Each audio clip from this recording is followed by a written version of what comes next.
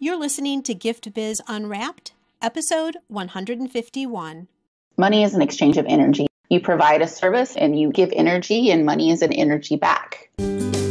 Attention gifters, bakers, crafters, and makers. Pursuing your dream can be fun. Whether you have an established business or are looking to start one now, you are in the right place. This is Gift Biz Unwrapped, helping you turn your skill into a flourishing business.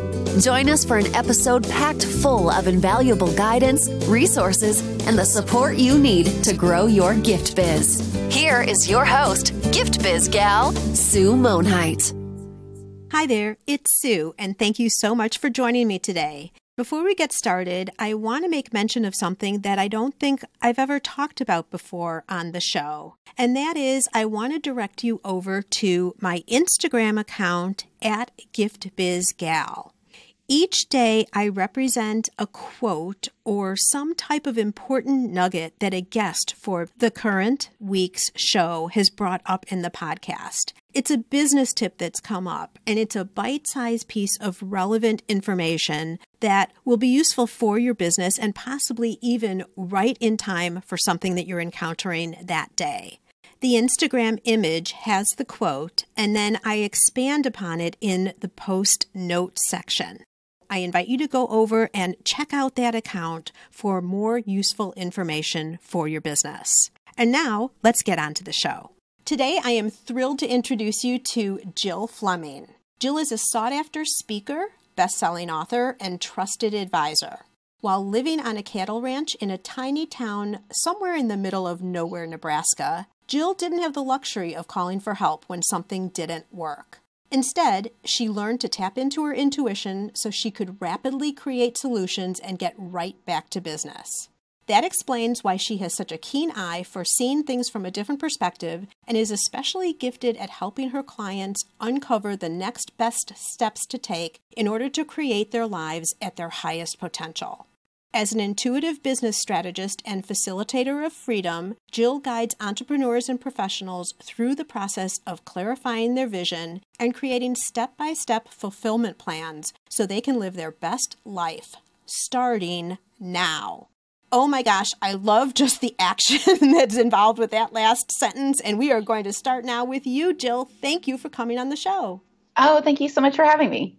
We're going to start off in what is probably an untraditional way for you when you've had interviews before, and that is by having you describe yourself through a motivational candle. So if you were to tell us a color that really resonates with you and a quote or some type of saying that you live by, tell us what your motivational candle would look like.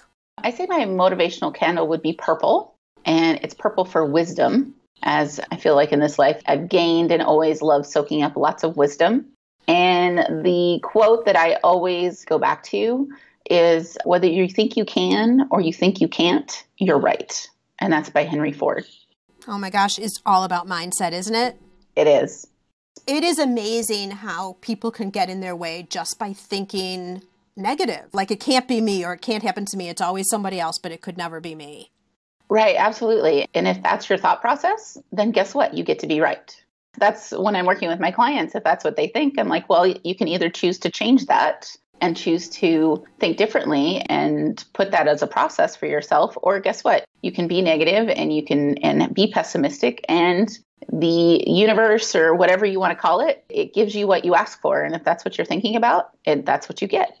Yeah. And you know, the good thing for us, though, really about being an entrepreneur is we are in charge of our destiny. I look at myself in the mirror in the morning and say, you're in charge of whether you're going to be a success today or you have things you need to change. It is all up to you. No matter what things get thrown in front of you, you still are the one to decide how to deal with them. Absolutely. And that's the biggest thing. As I was working with a client recently, and he was stressed out. And I told him, I was like, you're choosing to be stressed out. He's like, no, these things are happening. I was like, you are choosing how to react to them. Right. You can't change the fact that it happened. The only thing you can change is how you react to it and then how you choose to move forward. So you can do that in a stressful manner, or you can be like, okay, this happened. Okay, what am I going to choose now? Or what do I need to do to fix this? Or what can I do to shift this? Right? I agree with you entirely. So I want to go back to when you were growing up. And the reason I want to do that, Jill, is I think that we do have a lot of listeners who aren't from New York or Los Angeles or these big cities. And I think there's a tendency to think that they have some type of an advantage over everybody else just by sheer population. And I disagree with that. And you're a perfect example. So will you take us back a little bit and share how things were in your hometown? So back when I was growing up, we didn't have the power of the internet. And so there was a little bit more of a challenge of reaching more clients, reaching more customers, those kinds of things. With the power of the internet now, you have just as great of advantage being in New York City as you do in my hometown, which is Valentine, Nebraska. And a small town, right? It was small. Valentine is about 2,500 people. It's the only incorporated town in the county of Cherry County, Nebraska, and Cherry County is bigger than the state of Rhode Island. So it's still 3 hours to drive to the nearest Walmart where I grew up and where my family still lives. That's crazy. It's so interesting, but tell us how you decided to go from there. I mean, college got you out of the town, right? But give us a little bit of that evolution. So I'm actually the first person in my family to graduate from a 4-year college. And I was following the process, right? Of you go to college, you get a great job, you get engaged, you get married, you have 2.5 kids. Like I was following that process of like that societal programming of what we're supposed to do. And it was funny because I completed college in about 3.5 years and then got a great job working for a Fortune 500 company in Des Moines, Iowa. And moved there and started doing that. I had a guy and we got engaged and bought a house. And I got there at the pinnacle of what we're supposed to reach by like age 25. And I got there and I was like, this is it? Like, I thought this is supposed to be like the angels are supposed to come out and everything's supposed to be like, oh, you made it. I made it. And I got there and I just wasn't happy. And I was like, okay, what is this? I ended up calling off the engagement, selling the house. I stayed working at my corporate job a while longer, but at the time I was doing photography on the side. And as I started to build that side business while I was still working my corporate job, that was what kept me sane. I was absolutely miserable at my corporate job and continued to do more and more photography and teach myself more and more skills through going to workshops and trainings and finding quality mentors. And it was funny, I got to age 30 and I was sitting at my desk one day and I had the thought that if I'm sitting here when I'm 40, I'm going to want to shoot myself. That was a pretty heavy thought. And it really made me like stop and take note and really look at that of like, whoa, I really need to do something different. So you had just built up and you'd had this feeling inside you already that this just wasn't enough. And then it became that moment at your desk where you're like, realization hits, I've got to change it. Yes. And that was when the fear set in of I was doing what I was supposed to be doing, right? Of what we're told we're supposed to do. Go to college, get a good job. And I was working for a Fortune 500 company, like one of the top companies in the country, and had great benefits and a pretty decent pay. But I was just absolutely miserable. And it was funny when I made the decision to go full-time photography, it was after a friend of mine who I consider him my first coach. He kind of gave me that swift kick in the butt I needed he's like, why don't you do it? And I was like, I'm scared I will fail. And he's like, okay, so you fail, then what? It was really interesting that nobody had ever asked me, then what? Right? It's like usually fear of failure is such this big, scary thing that we're so scared to even look at of happening that we just don't even want to look at it. And it was like, oh, then what? He's like, what is the absolute worst case scenario? So you take this leap of faith, you go full time with your photography business. What is the absolute worst case scenario? And my answer was, I could fail. And he's like, okay, so you fail, then what? And I was like, oh, there's an after? Because usually it's like, oh, that's the end. Life will not continue to go on. And he's like, if you fail, will they take away your birthday? And I'm like, well, no. That's cute. Right? Well, and I think that we also should define fail, because fail means your whole business isn't working. Maybe just something that you're doing as you're getting up and getting started and getting the first clients isn't the right way to do it. So you might be failing, I hate to use those words, but at just the way you're trying to capture clients. It's not you're failing at your whole photography business. Right. Well, and since then, I have done a lot of personal development and leadership work. And I now term failure, like, I don't even see anything as failure. It's only a failure if you didn't learn something. And you always learn something from mistakes that happen or things that happen. You always learn something. Yeah. Or it's a failure if you allow that to stop you. But then again, you've been in control and you've allowed that to happen. Jill, I'd be curious about how you'd feel about this. If your friend was not a major supporter for you at that time, do you think you would have made a change? Absolutely. It would have just taken me longer. Okay. It would have happened. It would have just taken me longer of getting there myself. I consider him my first coach. That's why I love doing coaching now, is just helping people get there faster and be able to see the possibilities quicker than on their own, especially from somebody who's already been there. So he had been in business for himself for over 5 years. So he had already walked that path and he knew what I then did not know. And that's one of the reasons I love coaching too, is I know now things that people that are starting their business or a few years in business, they haven't experienced yet. So that I can be like, hey, be prepared for this. And he said the same thing. He's like, be prepared that people aren't going to understand your choice. And that was another thing. There's a book out there called The Dream Giver that I highly recommend. And in that book, it talks about leaving the land of familiar to go towards your dream. And as you leave the land of familiar, you run into what they call border bullies. And border bullies are often the people that you know, love, and trust, and that often you feel like they have your best interest at heart. But oftentimes it's actually in their best interest to keep you in your land of familiar so that they can stay comfortable and they don't have to try to redefine you. Right. I've run into a few of those myself. I know exactly what you're talking about. And it was interesting that my mom was actually my biggest border bully. And every time that I would talk about leaving my corporate job, she's like, well, you get paid great. You have amazing benefits. For her, that was the holy grail. But for me, I wasn't happy.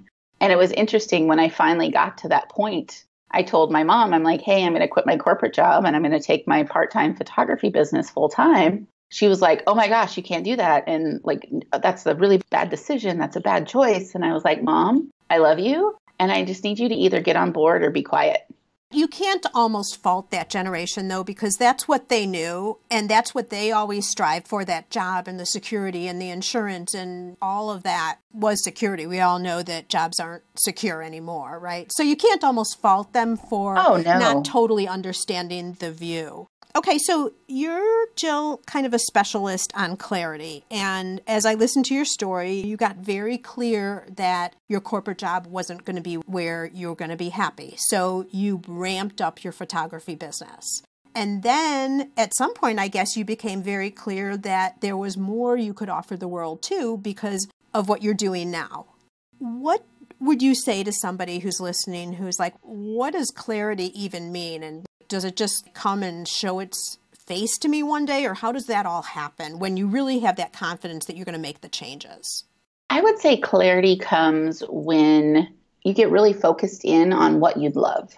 Because so often what happens is we spend our lives doing what other people think is in our best interest, as opposed to really dialing in and really tuning into our inner wisdom to figure out what is it that I would really love? Like, what would bring me joy? What would bring me happiness? What would I love to do? And how would I like my life to look like? And I think that that clarity comes there. And a lot of times the biggest barrier to clarity is that we don't want to disappoint others. There's oftentimes we know what we know what we know. And that's what I love working with my clients about is often my clients know, they just oftentimes aren't willing to choose it. And so I like being what I call a wing woman. So I like to fly with them so that I'm flying with you so that you're like, okay, we're going to fly around this hill. We're going to dodge this thing. And to be able to fly with someone as they're taking that journey and to really leaving behind that old programming and those old mindsets while they're stepping into and choosing what they really want in their life. I love the concept of the wing woman. That's perfect. Because although whoever your client is or whoever that person is front and center in the business, then they don't feel like they're alone, which of course is what a lot of coaches will do. And so you focus on the clarity comes from really, really focusing on what you love. Do you think that people can turn anything that they love into a business? I would say no. There still is a matter of what does the market desire? So something that you love, like there has to be a marketability for a business. There has to be a need that you're filling or a desire that you're filling. So I wouldn't say anything, but probably an offshoot of what you want, there's a possibility. Does that make sense? Yeah, so maybe, let's say someone tests something that they love. Let's call it a product or whatever it is, and it doesn't work. Maybe some adjustments or something. So they're still in the vein of what they love. It's just presented to the market in a different way. Correct. Yeah. And so that's where I would say, I wouldn't say anything, but oftentimes that thing that you love doing, if you modify it or you come at it from a different perspective or you market it in a different way, or you go out to your market of the people that you would love to serve and ask them what they desire or what is something in their life that they would really want to help them make their life easier or something that they would enjoy having or those kinds of things, and find a market that you love to serve and then create products or create things that you love to do that serves that market. Perfect. Really smart. Okay, so you dive in to a topic that a lot of us cringe at, and that is money. And when we talk about business, obviously people go into business to make money. I always tell people, if that's your number one goal, don't start because you're going to fail. You've got to love what you're doing first, and then the money comes afterwards. But I know we all have, the negative word that comes to mind is hang up, and that's not really what I mean to say, but we all have emotions wrapped around money. Maybe that's the better way for me to say that. Talk to us a little bit about that, the blocks that come up, and what do we do about this whole money topic? Oh, yes, money. And that's the interesting thing is that money is really just energy. Money is an exchange of energy. If you provide a service and you give energy, and money is an energy back. And when you can get to that understanding is that money is just energy, it can allow to move past a lot of that programming. It's just getting to that point. And I think that you said that you had gone onto my website and did my Sacred Money Archetypes assessment. I did, and I want everyone to do it. So why don't you mention that right now, and then we'll go through what you're talking about. If you go and sign up on my website, there's a free assessment you can take, and it's called the Sacred Money Archetypes. And what's great about that is it kind of dials in who you are and more than likely where your struggles are with money. And then when you know where your struggles are with money, there's procedures and there's things that you can do to help overcome that, to be like totally move past your money blocks and like really start making a profit in your business. I was telling Jill in the pre-chat that it was such a fun assessment to take, and it's free, you guys. So just go ahead and go and do the assessment. I haven't done all of my analysis. We talked about that too, because I wanted to do it before we got on and recorded this interview. So I had the experience so I could share that with all of you guys. But it's a different type of a quiz or assessment that you normally take just by structure and how it all comes together at the end. Super fun and a little bit different, which makes it really interesting. So again, I encourage everybody to go over and do that. And that's over on your website, Jill, which is Living Beyond Logic. So livingbeyondlogic.com. Okay, so let's get back into the money thing. This was a nice little path up into this major topic. Now let's really talk about money and fears. And the fact is, you need to invest in your business too, but that's scary because that means you're giving away money with possibly no return. Right. And it's a matter of when you're starting your business of what are you doing to make money? And oftentimes when there's money blocks, we do all the other little things that we think we're supposed to do instead of make money. That's kind of self-defeating, isn't it? Because if you're not doing, I call them money-generating tasks. If you're not doing money-generating tasks, you're not going to make money, which was your fear in the first place.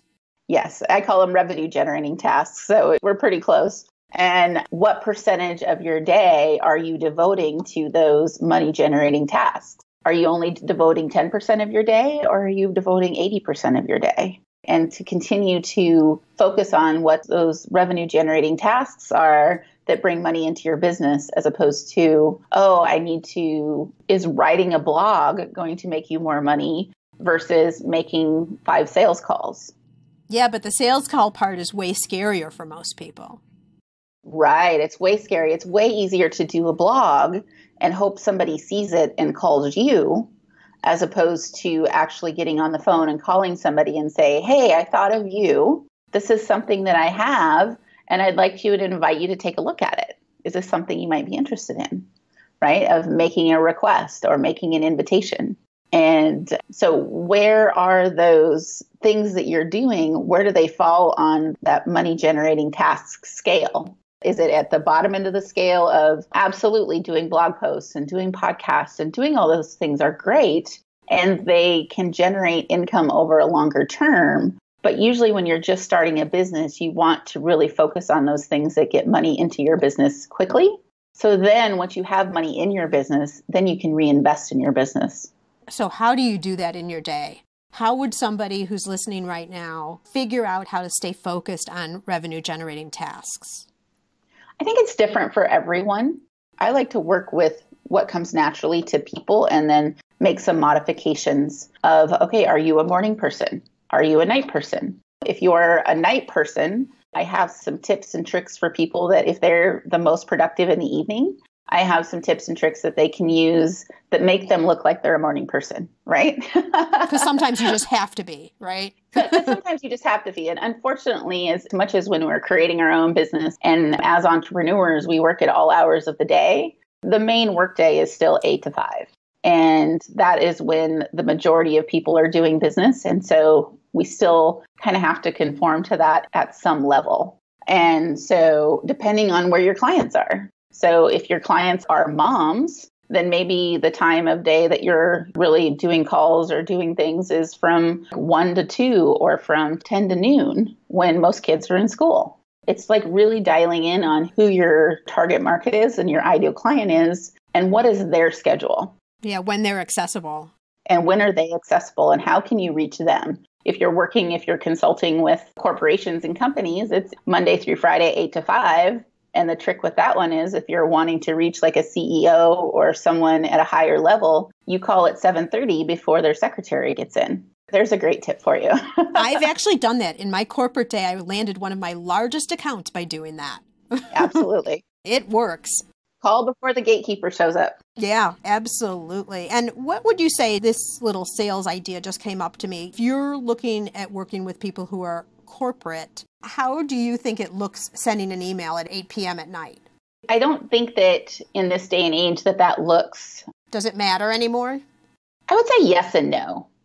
I would say I always notice when somebody sends that. One of the tools I use is that you can schedule your emails. So even if I'm working at 11 or midnight, I send my emails so that they show up at 8:15. Are you using Boomerang or something like that? Yeah, that's one of the tools I use. Yeah. So like sending them so they show up at like 8:15. So it looks like I'm up and I'm working early in the morning because I am not a morning person. But that's the beauty of being an entrepreneur is I get to set my own schedule. And so I work late in the night sometimes and I set all my emails to go out in the morning. And so that when I am up and I am working, I often have responses from them and then I can respond to them and keep on moving. Oh, that's a good point. That goes back to who your customer is. And I think especially for corporate, sending something so that it lands in the inbox early in the morning means it's also more at the top of the list when they enter into their inbox. Jill, I have a question for you about the assessment because you were making the comment that everyone has a little bit of a different approach. Everyone's comfortable and uncomfortable with different things. Is this somewhat what the assessment gets to? Yes, it looks at your different blocks and the different things that you are both strengths of your different types of archetypes and the challenges. And so when you know what your strengths are and you know what your challenges are, then you can work to those. I always say work to your strengths and hire for your challenges if you can. And then if that is a challenge, once you know that that's a challenge, you can put some things in place to make those things easier for you. Got it. My friends and my clients, they joke that I'm a hacker because they look at things and they're like, I can't do this. I'm like, yes, you can. You just They're like, oh, I hate getting up in the morning and I hate have to be up and to send these emails. I was like, well, then just use this. You used to use like a program like Boomerang and do all your emails at night. And they show up and they're like, you can do that? And I'm like, absolutely. Wonderful. Perfect. Could you give us maybe either a real or fictitious example without naming names or anything of how that all works? so we can put a little more depth to the conversation. So if someone finds out that they're a certain type, what do they do and what do they not do? Can you give us some type of example?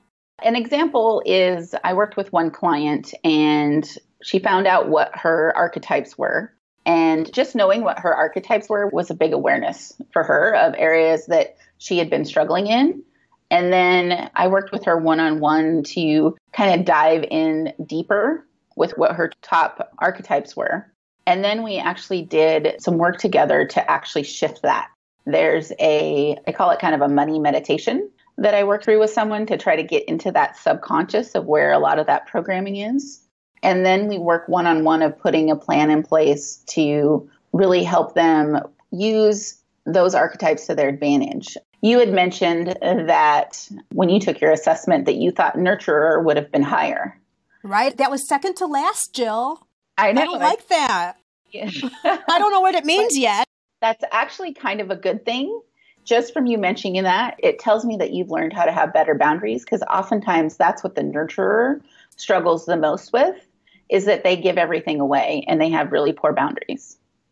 Okay. Well, I think that is important. So I will agree with you there. I'm curious to know, like I said, I haven't seen, now that I've taken it, I haven't been able to dive into what everything means, but I'm excited to do so. I think that might be some weekend analysis for me, maybe. I also offer a free 30 to 45 minute consultation. So if you get through your assessment and you still have questions, I'm happy to jump on the phone and talk with you further about it and kind of dive into that deeper and see how you can use that to really move your business forward and shift your money stories. Oh, that's awesome. That's a huge offer, Jill. Thank you. You're welcome. I think this is a perfect place to take a break and hear a word from our sponsor. This podcast is made possible thanks to the support of the Ribbon Print Company. Create custom ribbons right in your store or craft studio in seconds. Visit theribbonprintcompany.com for more information. Okay, so your company is called Beyond Logic. What does that mean? It's one of my favorite things. And if you look at my page, my logo is actually a knight chess piece with wings on it. Well, because you're the wing woman, right? I am the wing woman. And in chess, a knight can only move in an L pattern. But when you give it wings, it can move wherever it wants to. Ooh. Yeah.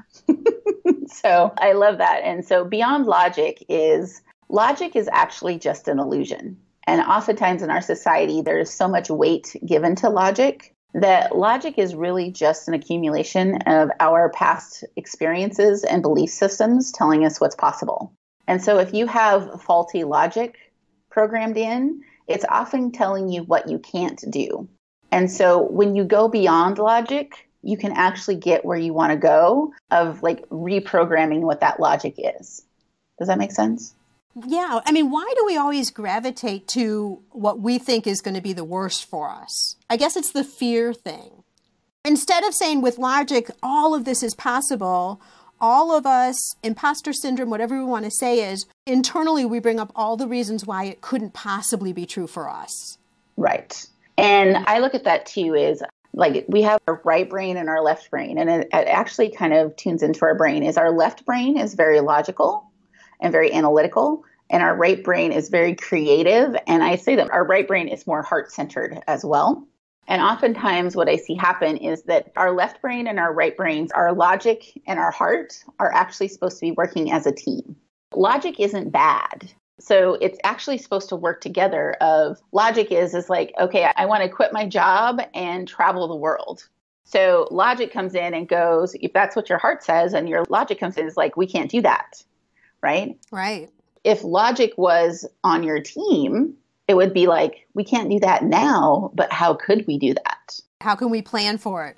How could we plan for it? How could we make that happen? And that's where logic what I say is our left brain often becomes a bully and kind of likes to be in control. And so when our heart comes up and says, oh, I'd love to da da da da, our logic comes in and is no, we can't do that. Because this, and this happened in our past. And we can't make that happen because of X, Y, Z. Whereas if we allow our heart and our left brain and our right brain to be in balance, we can create so much more and have so much more fulfillment. That makes so much sense, and I've never heard anyone really describe it in that way before. That is really good. So I know also you have techniques to get people to just get back in control. You know, whether they're stressed out or they're super frustrated. And you know how it is. Our thoughts build on itself and it grows bigger and bigger and bigger and bigger. And we are super stressed out. And you have some special ideas of how to deal with these situations. Yes. There's a couple different things that I use. One of them is if you think of like thoughts being energy. I don't know if you've ever been around people and they're just, I call them like energy vampires. They kind of just suck you dry being around them. And what I always say is like when you're in that space to really focus on of like, okay, am I 100% me? Because oftentimes people project thoughts and ideas at you and we take them on as if they're our own when they're actually not. When it's someone else's perception. Somebody else's point of view, it's somebody else's thought process. And it's actually not our own, but we take it on as if it's our own. Because we validate ourselves by reactions of others, right? Exactly. Reactions and comments of others that might not be right. Yes. And so one of those things is I ask myself, okay, am I 100% me? And I'm very intuitive and I've done a lot of work. I started out doing this with muscle testing. It's called applied kinesiology. And I started doing it with muscle testing, but as I've developed it for myself, I naturally intuitively hear a yes or a no now. And so when I'm sitting and I'm getting ready to do something, I always go, okay, am I 100% me today? And if I get a no, I'm like, okay, anything that is not me, not mine, any energy, any emotions, any point of views that are not mine, I return them to sender with consciousness. I like that. So I return that and I'm like, okay, now am I 100% me? And I usually get a yes. And then I'm like, okay, that now, and usually it creates a lightness. And another tool I use is light and heavy. Lightness is when something is true for you, it'll feel really light and expansive. And when something isn't true for you, it'll feel really heavy and contractive. And so really tuning into the energy of something of when you're thinking about doing it, does it light you up? Does it feel really expansive? Like, oh, this would be amazing? Or when you think about it, is it like, oh, gosh, like, ugh, just it feels really heavy and contractive. And these are tools that I've actually learned through a process or a group called Access Consciousness. And these tools are really amazing to really help you tune into something, to know what's true for you and to also to be able to choose for you as well.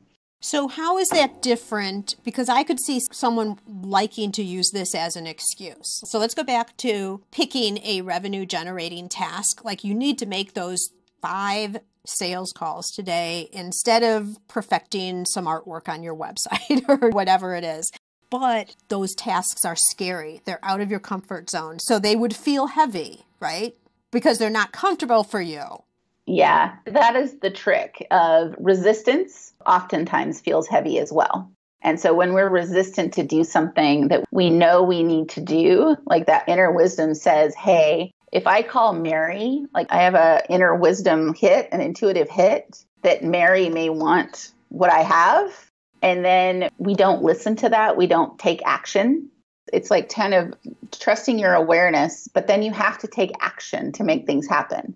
And sometimes there's a difference between heaviness and being uncomfortable, expanding your comfort zone and doing some of those things to grow your knowledge and your wisdom.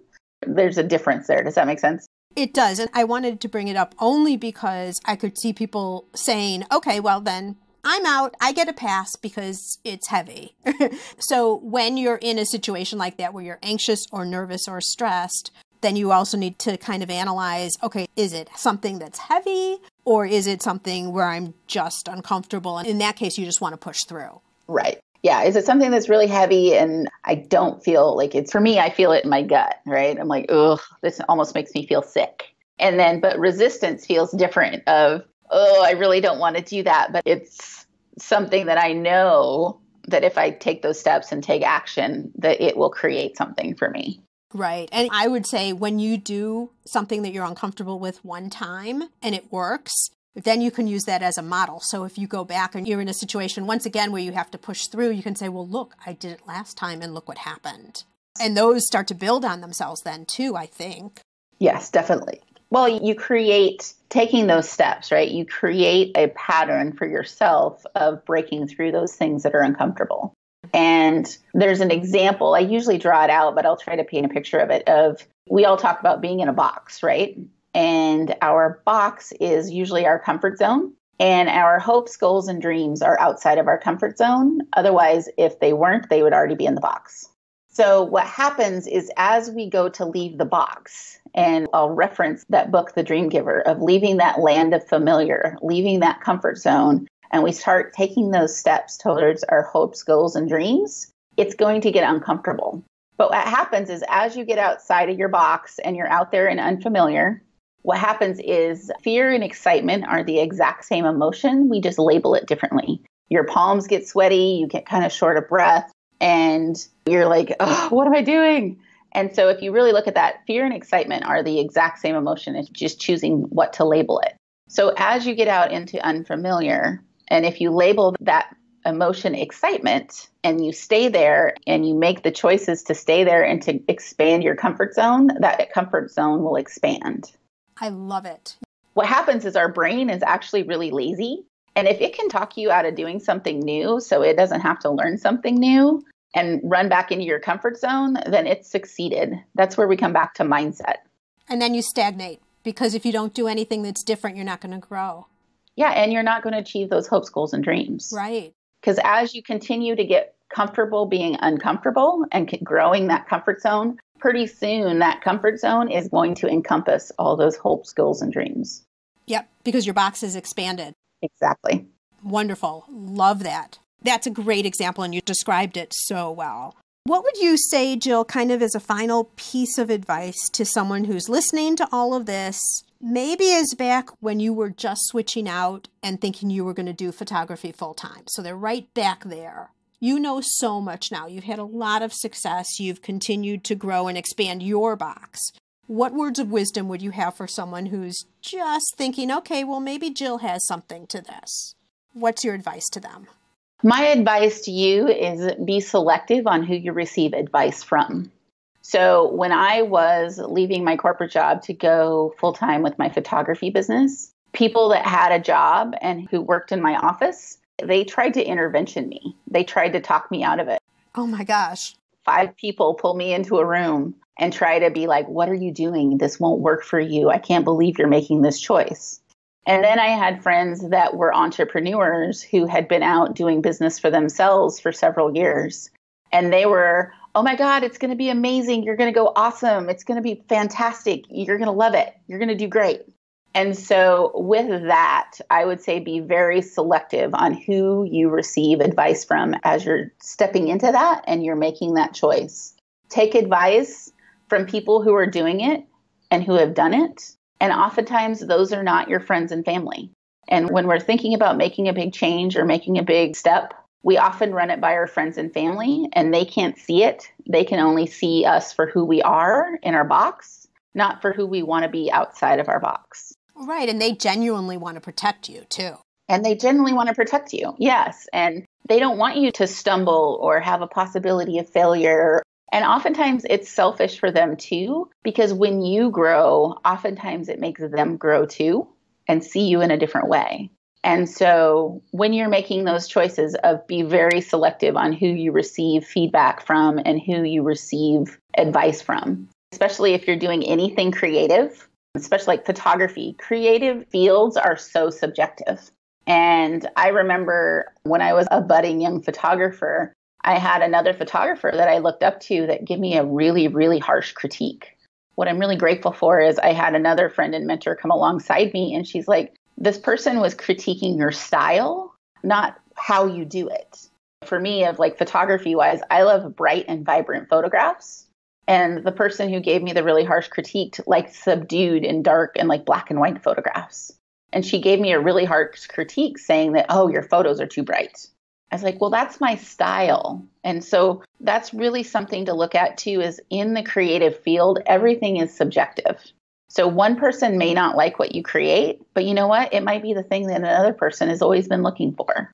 Well, and then it becomes the thing that you're known for too. Yes. So the people who really love that style are going to love you even more because that's what you're all about. That's what you represent. And another piece of advice I would say is you are not your ideal client. Oh, good one. So just because you wouldn't pay for that, or you wouldn't do it that way, or you wouldn't pay this much for this thing, never means somebody else would not. Very good. Wonderful. Great, great comments all the way through here, Jill. You have given us so much to consider, change of mindset, taking that assessment, all of that. So now I want to give you a gift. I want to invite you to Dare to Dream. I'd like to present you with a virtual gift. It's a magical box containing unlimited possibilities for your future. So this would be your dream or your goal that's almost unreachable that you would wish to obtain. Please accept this gift and open it here in front of all of us. What is inside your box? I would say that I feel like it's unattainable, but it's definitely a stretch goal for me. Inside my box would be teaching and training on stage at my own event here in San Diego. In that event, I'd be supporting women entrepreneurs to break through their mindset, their money, and their visibility blocks that are keeping them from really launching and flying in their business so that they could enjoy the possibilities, the purpose, and the profit that they desire. Beautiful. So you're really taking your coaching and then just up-leveling it into a live experience with multiple people there. Yes. Ooh, I see that as totally attainable. And we're going to cheer you on for you to get there. Thank you. That's perfect. So Jill, I think you have something exciting happening at the end of this month. This happens to be January. So when our listeners hear this, it's going to be up and going already. What is going on? At the end of February, I'm actually launching my book.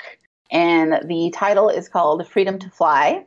And it is for visionary entrepreneurs. And it's a guide to really activating your inner wisdom to confidently create more possibility, purpose, and profit in your life and business.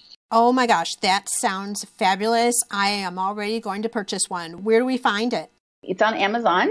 And if you just go to Amazon.com and either do a search for Freedom to Fly or for my name, Jill Fleming, then you should be able to find it.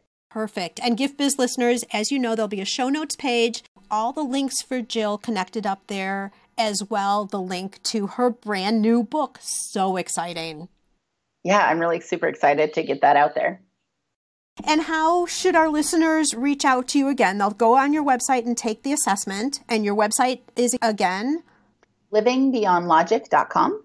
Perfect. You offered up a one-on-one free call if anyone wants to go further after they've taken that assessment. Any other comments in terms of how to get in touch with you? Any final words for our audience here?